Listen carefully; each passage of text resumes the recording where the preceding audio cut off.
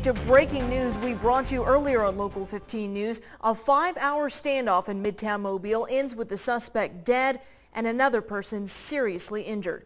Local 15's Jasmine Williams was on the scene when it all came to an end and joins us now with the latest. Jasmine? Well, Andrea, police identified the suspect moments ago as 20-year-old Brandon Davis. Authorities said he was shooting at officers, and after hours of negotiation, he was found dead inside the home he barricaded. Officials are now investigating what happened and how.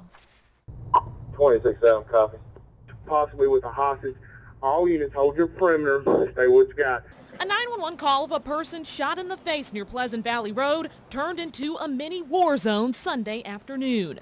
2 p.m. Officers were responding to the shooting nearby when they were greeted with gunshots. Authorities say the suspect shot at police several times before barricading himself in a home nearby, taking a hostage. We have a hostage situation where the suspect has entered another residence and taken a female hostage. At this time, we do have our tactical unit out, and we're actually trying to negotiate and talk to the suspect. 3 p.m. The female hostage was released, the suspect still inside. Police blocked off several roadways nearby, residents forced to leave and remain outside.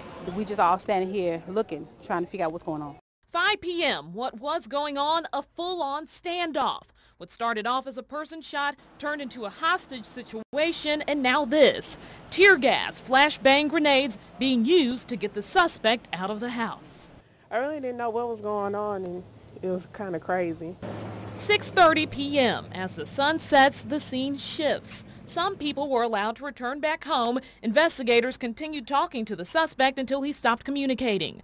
Around 7 p.m., police went inside the home and found him in the back bedroom deceased with no apparent gunshot wound. Victim was shot in the face and both arms when the standoff first started. He was taken to the hospital with life-threatening injuries. As for Davis, an autopsy will be performed to determine exactly how he died. Andrea?